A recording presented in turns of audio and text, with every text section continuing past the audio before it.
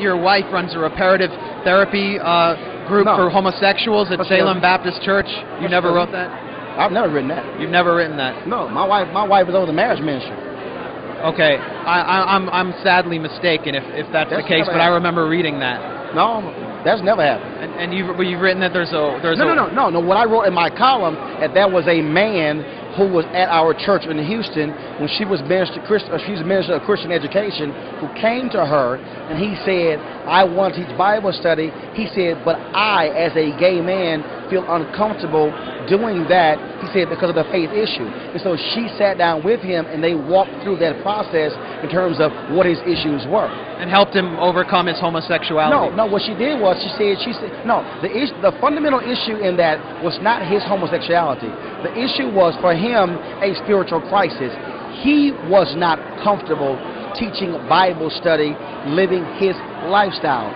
So he came to her and said, I want to teach Bible study. So what she said is, she said, I'm going to advise you the same way I advise somebody who is single and heterosexual.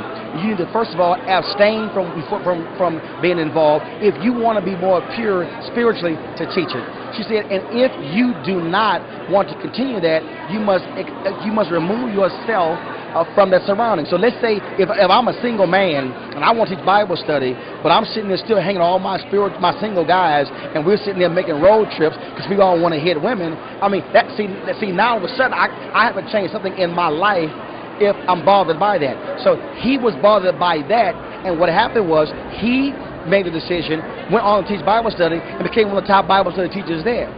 But he was reaching out saying, as my pastor, I need you to help me with this.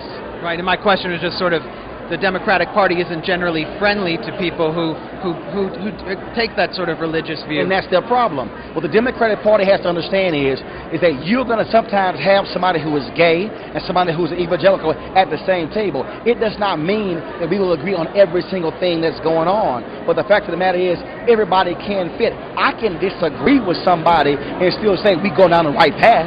That's Democrats' problem. And so I think they get caught up in that.